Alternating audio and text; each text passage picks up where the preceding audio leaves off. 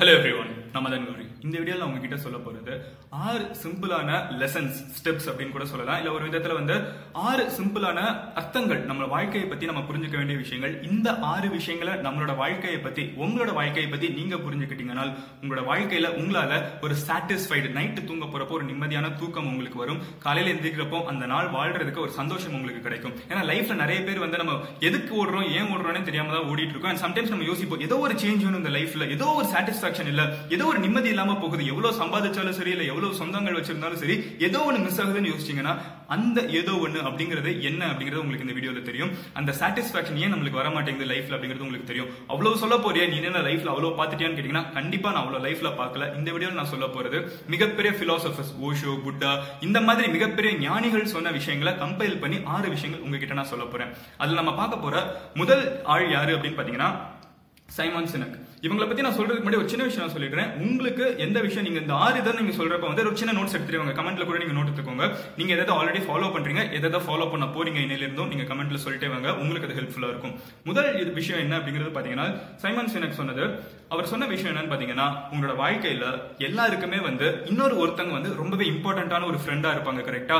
இந்த பர்டிகுலர் ஃப்ரெண்டை வந்து நம்ம எப்படியாவது வாழ்க்கையில நம்ம மட்டும் முன்னேறினா பத்தாது, இந்த ஃப்ரெண்டையும் நம்ம கஷ்டப்பட்டு எப்படியாவது முன்னேற்றணும் அப்படின்னு யோசிச்சுட்டு இருப்போம். பட் இப்படி பண்றப்போ மோஸ்ட் ஆஃப் த டைம் வந்து அந்த ஃப்ரெண்டோட இன்ட்ரெஸ்டே மறந்து போய் நம்ம வந்து அவங்களுக்கு தேவையில்லாம ஒரு விஷயத்துக்குள்ள இழுத்து அவங்கள வந்து இன்ட்ரெஸ்ட் இல்லாத ஒரு விஷயத்த பண்ண வச்சு அவங்களும் வாழ்க்கையில முன்னேறாம நம்மளும் வாழ்க்கையில அவங்களை முன்னேற விடாம நம்மளும் வாழ்க்கையில முன்னேறாம எல்லாமே ஃபெயிலியர் ஆகி முடிஞ்சிரும் அப்படிங்கிறது தான் சைமன் சினக் சொல்ற ஒரு விஷயங்கள். இதுல வந்து முதல் விஷயம் ஃப்ரெண்ட்ஷிப்பை பத்தி, அடுத்தது காதலை பத்தி அப்படின்னு அடுத்தடுத்து போயிட்டு இருப்போம். சோ முதல் பாயிண்ட் நான் அகைன் ஸ்ட்ரெஸ் பண்றேன்.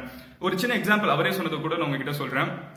2 பேர் ஒரு காலேஜ்ல இருக்காங்க. அவங்க 2 பேருக்குமே வந்து மேரத்தான்ல ரொம்பவே இன்ட்ரெஸ்ட் அதிகமா இருக்குது. சோ அப்படி மேரத்தான்ல அதிகமா இன்ட்ரெஸ்ட் இருக்கிறப்ப வந்து ஒருத்தனுக்கு வந்து மேரத்தான் இன்ட்ரெஸ்ட் இருக்கே தவிர அவனுக்கு மேரத்தான் பார்க்க மட்டும் தான் பிடிக்குமே தவிர ஓடுறதுக்கு பிடிக்காது. ஆனா இன்னொருத்தங்களுக்கு மேரத்தான்ல ஓடி அச்சீவ் பண்றது பிடிக்கும். ஓகேவா? ஆனா 2 ஃப்ரெண்ட்ஸுமே வந்து காலையில ஒரு 4 மணிக்கு எந்திரிக்கணும் அப்படின்னு யோசிக்கிறாங்க. இந்த மேரத்தான பாக்குறதுக்கு மட்டும் ஆசை இருக்கிற ஃப்ரெண்ட் வந்து அவனுக்கு எந்திரிக்கவே தோணல, அவன் மறுபடியும் படுத்து தூங்கிட்டு இருக்கான். ஆனா மேரத்தான் உண்மையிலே ஓடணும்னு நினைக்கிற ஃப்ரெண்ட் இருந்துகிட்டு சரி நாம மட்டும் ஓடக்கூடாது, இந்த பையனுக்கு இன்ட்ரெஸ்ட் இருக்குன்னு சொல்லிட்டு 2 பேருமே ரொம்ப க்ளோஸான ஃப்ரெண்ட்ஸ். இவனை எழுப்பி விட்டுட்டே வாடா வாடான்னு சொல்லி எழுப்புறாங்க. சரி அந்த பையன் இருந்துகிட்டு சரி நமக்காக தானே சொல்றான் அப்படின்னு சொல்லி ஓட ஆரம்பிக்கிறாங்க. ஓட ஆரம்பிச்சதுக்கு அப்புறம் வந்து இந்த பையனுக்கு வந்து அந்த மேரத்தான் எப்படியாவது ஜெயிச்சாகணும், அந்த உண்மையிலேயே மேரத்தான் ஓடணும்னு ஆசைப்படுற பையனுக்கு அவன் எப்படியாவது அந்த மேரத்தான் ஜெயிக்கணுங்கிறதுக்காக உயிரை கொடுத்து ஓடிட்டு இருக்கான். கூட இருக்கிற பையன் வந்துகிட்டு இவன் கூப்பிட்டானேங்க ஒரு காரணத்துக்காக ஓடிட்டு இருக்கான். பட் இவனால அந்த அளவுக்கு வேகமா ஓட முடியல. இவன் இருந்துகிட்டு அவனையும் கூப்பிட்டு போகணும் அப்படிங்கிறதுக்காக இவனும் ஸ்லோவா ஓட ஆரம்பிக்கிறான். இவன் ஸ்லோவா ஓட ஓட அவன் கண்ணு முன்னாடி ஒவ்வொருத்தங்களா முன்னாடி போயிட்டு இருக்காங்கன்னு தெரியுது. இருந்தாலும் பரவாயில்ல நம்ம ஃப்ரெண்டையாவது முன்னாடி கொண்டு போகணுங்கிறதுக்காக கொண்டு போயிட்டு இருக்கான். பட் இந்த பையனுக்கு ஓடவே தெரியாது. இவனுக்கு மேரத்தான் பார்க்க மட்டும் தான் தெரியும், ஓடவே தெரியாது. அப்படி இந்த பையன் ஓடுறதுனால என்னன்னு பாத்தீங்கன்னா கொஞ்சம் தூரத்துல வந்து ஜூஸ் எல்லாம் குடிக்க ஆரம்பிக்கிறாங்க. இந்த பையன் ரொம்ப டயர்டாயி மச்சான் வாடா ஜூஸ் குடிக்கலாம் அப்படின்னு சொல்றான். அந்த பையன் டே ஒழுங்கா ஜூஸ் எல்லாம் குடிக்க வேண்டாம்டா, ஓடலாம்டா, ஆல்ரெடி நான் பொசிஷன் போயிட்டேன் அப்படின்னு சொல்றான். இருந்தாலும் பரவாயில்ல வாடா ஜூஸ் குடிக்கலாங்கிறான். இவன் கடுப்பாய் மறுபடியும் அப்போ அந்த செகண்ட் வந்து பாதி ரேஸ்ல வந்து இவனை விட்டுட்டு இவனை இழுத்தா நம்ம கடைசி வரைக்கும் முடிக்கவே முடியாதுன்னு தெரிஞ்சுட்டு ஓடணும்னு இன்ட்ரெஸ்ட் இருக்கிற பையன் ஓட ஆரம்பிக்கிறான். இந்த கதையில நம்ம தெரிஞ்சுக்கிட்டது இன்ட்ரெஸ்ட் இல்லாத ஒரு ஃப்ரெண்டை நீங்க எப்படியாவது வாழ்க்கையில முன்னேற்றணும்னு நினைச்சீங்கன்னா அவன் போக்குல போக விடுங்க. அவன் வந்து கண்டிப்பா லைஃப்ல அச்சீவ் பண்ணுவான். நீங்க கஷ்டப்பட்டு இழுத்து போட்டது உங்க பையனா இருக்கட்டும், ஃப்ரெண்டா இருக்கட்டும், சொந்தக்காரங்களா இருக்கட்டும், உங்களோட வழியில தான் நீங்க கொண்டு வரணும்னு நினைச்சீங்கன்னா அவனும் வாழ்க்கையில முன்னேற முடியாது. நீங்களும் வாழ்க்கையில நீங்க அச்சீவ் பண்ணணும்னு நினைச்ச விஷயங்கள் உங்களாலே அச்சீவ் பண்ண முடியாது. It is waste of energy and டைம்னு தெரிஞ்சுக்கோங்க. சோ அவங்கள இருக்க விடுங்க, தயவு செஞ்சு ஃபோர்ஸ் பண்ணாதீங்கிறத தெரிஞ்சுக்கோங்க. ரெண்டாவது விஷயம் என்னன்னு பாத்தீங்கன்னா காதல் பத்தின விஷயம். இதை சொன்னது யாருன்னு பாத்தீங்கன்னா ஓஷோ சொன்ன ஒரு விஷயத்தை நான் உங்ககிட்ட மறுபடியும் சொல்றேன். இது என்ன பாயிண்ட்னு பாத்தீங்கன்னா லைஃப்ல எல்லாருக்குமே வந்து பூ அப்படிங்கிற ஒரு விஷயம் பிடிக்கும். கரெக்டா? பட் ஒரு பூவை உங்களுக்கு பிடிச்சிருக்குனால் நீங்க வந்து அந்த பூவை பறிக்கவே கூடாது. அந்த பூவை வந்து 2 விதமான மக்கள் இருப்பாங்க. சில பேருக்கு பூ பிடிச்சிருந்துச்சுன்னா அந்த பூவை பிடிச்சி தலையில வைக்கணும் அப்படின்னு ஆசைப்படுவாங்க, இல்ல கையில வந்து வச்சுக்கணும் அப்படின்னு நினைப்பாங்க, இல்ல ரூம்ல போய் சும்மா வந்து வச்சிருப்பாங்க. பட் அந்த மாதிரி ஒரு பூவை நீங்க எடுத்துட்டு போய் தலையில வச்சிருக்கப்போ இல்ல கையில வச்சிருக்கப்போ வந்து அந்த பூ நீங்க பறிச்ச அந்த செகண்டே வந்து இறந்து போயிடுது. உங்களுக்கு ஒரு பூவை உண்மையிலேயே பிடிச்சிருந்துச்சுன்னா அந்த பூ அவ்வளவு அழகா இருக்கு, அவ்வளவு பெட்டல்ஸ் இருக்கு, அந்த டியூ டிராப்ஸ் அந்த பூல வந்து விழுகுது அப்படின்னு ஆச்சரியப்பட்டீங்கன்னா, இல்ல உங்களுக்கு ரொம்ப விருப்பமா இருந்துச்சுன்னா அந்த பூவாவே இருக்க விடுங்க. லைஃப்ல நீங்க எல்லாருமே ரிலேஷன்ஷிப்குள்ள போவீங்க. At some point in time ஒரு ரிலேஷன்ஷிப் ஆரம்பிக்கும். அது காதலா இருக்கட்டும், கல்யாணமா இருக்கட்டும், எல்லாம் சம் பாயிண்ட் நீங்க ரிலேஷன்ஷிப்குள்ள போறப்போ தயவு செஞ்சு அந்த ஆப்போசிட் பர்சனை வந்து நீங்க உங்களோட ரூல்ஸ்க்கு ஏற்ற மாதிரி மாறணும்னு நினைக்காதீங்க. ஏன்னா அவங்க தூரத்துல இருந்து உங்களுக்கு பிடிச்சி போனப்ப வந்து அவங்களா இருந்ததுனால தான் உங்களுக்கு பிடிச்சிருந்துச்சு. அவங்கள உங்களோட ரூல்ஸை போட்டு நீங்க மாத்தணும்னு நினைக்கிறப்போ நீங்க யாரை லவ் பண்ணீங்களோ அந்த பர்சன் அப்பவே இறந்து போயிடுறாங்க. புதுசா இன்னொரு பர்சன் இருக்காங்க, இவங்களுக்கும் உங்களுக்கு கண்டிப்பா செட் ஆகாது. ஏன்னா நீங்க உங்களை காதலிக்கவே இல்லை. சோ தயவு செஞ்சு ஒருத்தங்களை வந்து நீங்க உங்களோட ரூல்ஸ்க்கு ஏற்ற மாதிரி மாறணும்னு நினைக்காதீங்க. Especially the person you love. அந்த நொடியில வந்து காதல் அப்படிங்கிறது இறந்தது அப்படிங்கறது தெரிஞ்சுக்கோங்க. மூணாவது விஷயம் என்ன அப்படிங்கிறது பாத்தீங்கன்னா இது வந்து சேரிட்டி சம்பந்தமான ஒரு விஷயம். இது வந்து சேரிட்டிங்கிறது நான் எதை சொல்றேன்னு பாத்தீங்கன்னா, அடுத்தவங்களுக்கு நம்ம ஹெல்ப் பண்றதுங்கிறது கூட ஒரு விதத்துல சொல்றேன். அடுத்தவங்களுக்கு நம்ம க்ளோஸ் ஃப்ரெண்ட்ஸோ லவர்ஸ்க்கோ சொல்லல. நம்ம எப்பவுமே நம்ம யோசிப்போம் கரெக்டா, திடீர்னு நம்ம கிளாஸ்ல சம்பந்தமே இல்லாத ஒரு பையனா இருப்பான், இல்ல ஆஃபீஸ்ல சம்பந்தமே இல்லாத ஒருத்தங்களா இருப்பாங்க, அவங்களுக்காக நம்ம ஜென்யூனா போய் ஒரு ஹெல்ப் பண்ணுவோம் கரெக்டா. அப்படி நீங்க ஹெல்ப் பண்றப்ப நீங்க ஞாபகம் வச்சுக்க வேண்டிய ஒரு சின்ன கதையை நான் உங்ககிட்ட சொல்றேன். இது வந்து புத்தாவோட வாழ்க்கையில நடந்த ஒரு விஷயம். புத்தர் வந்து நார்த் இந்தியால இருந்தப்போ நடந்த ஒரு சின்ன விஷயத்தை நான் உங்ககிட்ட சொல்றேன். அவர் வந்து ஒரு மன்னனோட கோட்டை வழியா அவர் போயிட்டு இருக்காரு. ஒரு மன்னனோட கோட்டை வழியா ஒரு மிகப்பெரிய மனிதரான புத்தர் மாதிரி ஒருத்தர் போறாருன்னு தெரிஞ்சவனா, அந்த மன்னன் இருந்துகிட்ட வர்ற புத்த பிட்சுக்கள் அத்தனை பேருக்கும் சாப்பாடு போடுறான். கிட்டத்தட்ட ஆயிரக்கணக்கான புத்த பிட்சுக்கள் வராங்க. எல்லாருக்கும் ஒரு மிகப்பெரிய ஃபீஸ்ட் வைக்கிறான். அவ்வளவு பெரிய ஃபீஸ்ட் வச்சிருக்கப்ப வந்து புத்தர் உள்ளுக்குள்ள வராரு, வந்து உட்கார்ந்து நல்லா சாப்பிடுறாரு, நல்லா வாழ்த்துறாரு, நல்லா சாப்பாடு போட்டிருக்கப்பான்னு. அப்போ வந்து அந்த மன்னன் வந்து புத்தர் கிட்ட கேட்கறாங்க, ஓகே நான் இவ்வளவு பெரிய சாப்பாடு போட்டிருக்கேன், நான் கண்டிப்பா சொர்க்கத்துக்கு தானே போவேன் அப்படின்னு கேட்கறான். அவன் சொல்லிட்டு சொல்றான், நான் வருஷம் வருஷம் இந்த மாதிரி சாப்பாடு போடுவேங்க, இனிமே நான் சொர்க்கத்துக்கு தானே போவேன் அப்படின்னு கேட்கறான். பதிலுக்கு புத்தர் சிரிச்சுக்கிட்டே சொல்றாரு, நீ கண்டிப்பா நரகத்துக்கு தான் போவ அப்படின்னு. இந்த மன்னன் ரொம்ப கடுப்பாயிடுறான், ஏன்னா நான் நரகத்துக்கு போவேன் அப்படின்னு கேட்கறான். ஆமா, நீ ஹெல்ப் பண்ணனாலும் இங்க இருக்கிற 1000 புத்த பிட்சுக்களுக்கு நீ சாப்பாடு போட்டேனாலும் நீ சாப்பாடு போட்டதுக்கு காரணம் நீ சொர்க்கத்துக்கு போகணும் தான் அப்படிங்கிற ஒரு உள்நோக்கத்தினால தான் இதெல்லாம் பண்ணியே தவிர இங்க இருக்கிறவங்க எல்லாம் பசியோட இருப்பாங்கிறதுக்காக நீ பண்ணல. உன் வாழ்க்கையில எந்த ஒரு விஷயமும் நீ ஒரு எதிர்பார்ப்போட இன்னைக்கு நம்ம போட்டு வைப்போம், என்னைக்காவது ஒரு நாள் நீங்க பதிலுக்கு ஹெல்ப் பண்ணி தானே ஆகணும் அப்படின்னு நீங்க பண்ற எந்த ஒரு ஹெல்ப்பும் வந்து உங்களுக்கு திருப்பி கிடைக்கவே கிடைக்காது. அப்படி நீங்க பண்றது உங்களோட ஏமாற்றத்துல தான் போய் முடியும். சோ வாழ்க்கையில நீங்க யாருக்காவது ஹெல்ப் பண்ணணும்னு நினைச்சீங்கன்னா ஜென்யூனா மனசார பண்ணுங்க, இல்ல பண்ணாமலே இருந்துருங்க. அதுக்கு தான் புத்தர் சொன்ன சிம்பிளான விஷயம். இதுக்கு நீங்க எங்களுக்கு சோறு போடாம கூட இருந்திருக்கலாம், நாங்க எங்கேயாவது போய் சாப்பிட்டு கூட போயிருப்போம், பட் உள்நோக்கத்துக்காக எங்களை யூஸ் பண்ணிக்காது அப்படிங்கறத புத்தர் சொன்னாரு. அதை உங்களோட லைஃப்ல ஞாபகம் வச்சுக்கோங்க. சும்மா எனக்கு ஹெல்ப் பண்ணி வைப்போம், நாளைக்கு ரிட்டர்ன் வருங்கிறதுக்காக யாருக்கும் தயவு செஞ்சு ஹெல்ப் பண்ணாதீங்க. அடுத்து 4வது முக்கியமான விஷயம் என்னன்னு பாத்தீங்கன்னா, இது சாக்ரட்டிஸ் சொன்னது. ஒரு கிரேட் பிலாசபர், உங்க எல்லாத்துக்குமே தெரியும். இவர் வந்து மத்தவங்கள மாதிரி கிடையாது, பெருசாலாம் பேச மாட்டாரு, ரொம்ப சிம்பிளா முடிச்சிருவாரு. அவர் சொன்ன ரொம்ப சிம்பிளான விஷயம், beware of the barrenness of a busy life. வாழ்க்கையில எதுக்கு ஓடுறோம் ஏன் ஓடுறோம்னே தெரியாம எல்லாருமே ஓடிக்கிட்டே இருக்கும். ஆனா இருக்கிறதுலே மந்தமான வாழ்க்கை இதுதான் அப்படிங்கறத அவர் சொல்லியிருக்காரு. நம்ம ஃப்ரெண்டு ஒருத்தங்க திடீர்னு கல்யாணமா இன்ஸ்டாகிராம்ல கல்யாண போட்டோ போட்டுட்டாங்கன்னா, இல்ல இன்னொரு ஃப்ரெண்ட் வந்து திடீர்னு மால்தீவ்ஸ்க்கு போய் போட்டோ போட்டுட்டாங்கன்னா, நம்மளும் கல்யாணம் பண்ணணும், நம்மளும் ஹனிமூன் போகணும்.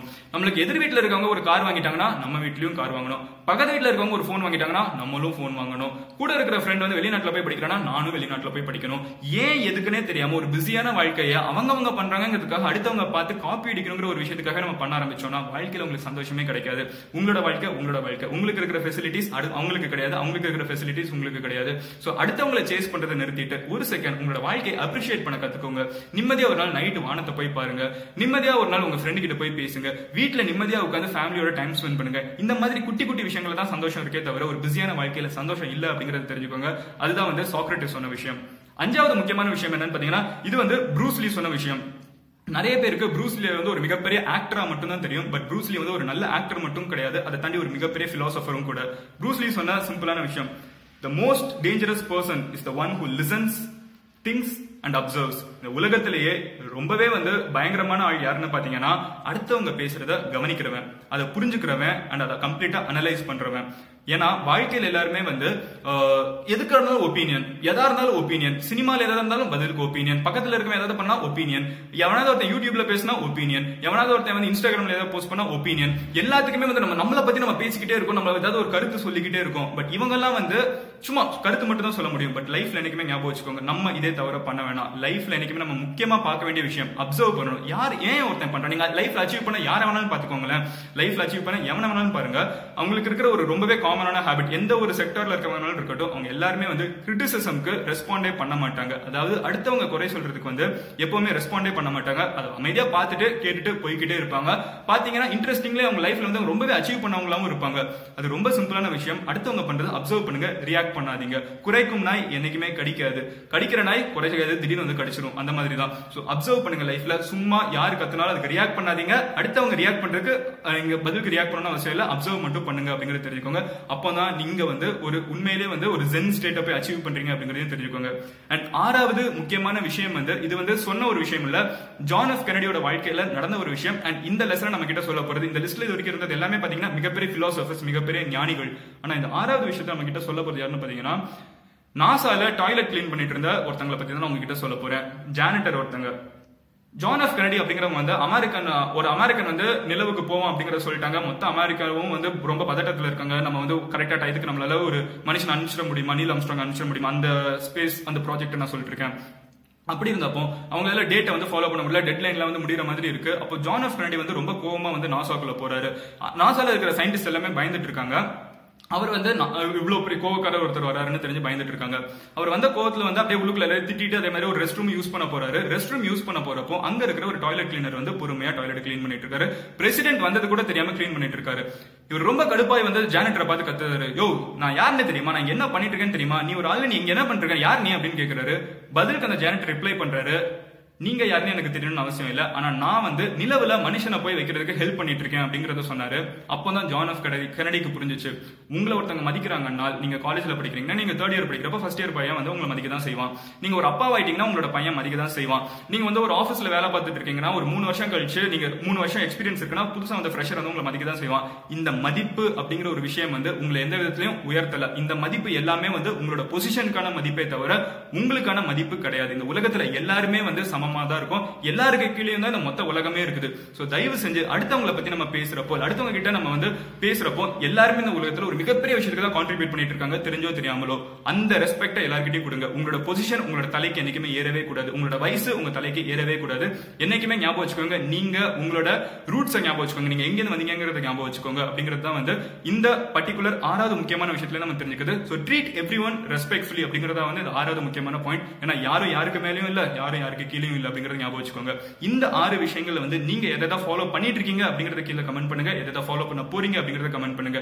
இந்த 6 விஷயங்களை ஃபாலோ பண்ணீங்கன்னா life will be much much better and உங்களோட வாழ்க்கையில கண்டிப்பா ஒரு மாற்றம் வரும் அப்படிங்கறத நம்ம எதிர்பார்க்கலாம். ஒரு நிம்மதியான தூக்கம் வரும், ஒரு சாட்டிஸ்பாக்சன் இருக்கும், ஒரு நிம்மதியான வாழ்க்கையை வாழ்ந்துட்டு இருக்கோம் அப்படிங்கிறது உங்களுக்கே தோண ஆரம்பிக்கும். பிகாஸ் நம்ம எக்ஸ்பெக்டேஷன்ஸ் கட் பண்ணிட்டோம், லவ் பண்றவங்களை எப்படி ரெஸ்பெக்ட் பண்ணதுன்னு தெரிஞ்சுக்கிட்டோம், ஃப்ரெண்ட்ஸாவே இருக்க வரும், நம்ம ஃபோர்ஸ் பண்ணல அப்படின்னு நிறைய விஷயம் இந்த வீடியோல இருக்கு. நீங்க கத்துக்கிட்ட விஷயங்களை கமெண்ட்ல லீவ் பண்ணுங்க. அண்ட் இந்த வீடியோ உங்களோட ஃப்ரெண்ட்ஸ் கிட்டயும் உங்களோட ஃபேமிலி கிட்டயும் ஷேர் பண்ணுங்க. And have a great week ahead. மத்தவங்களுக்கும் இந்த நாலேஜை போய் ஷேர் பண்ணுங்கன்னு சொல்லிட்டு முடிக்கிறேன். அண்ட் வேற ஏதாவது இந்த மாதிரி நான் டாபிக் பேசணும்னு நினைச்சீங்கனாலும் கமெண்ட்ல லீவ் பண்ணுங்க. And I will meet you in another video. நாளைக்கு நான் உங்களை இன்னொரு வீடியோல பார்க்கிறேன். See you until then. Bye. Madan Gowri signing off here. Cheers. Have a great day.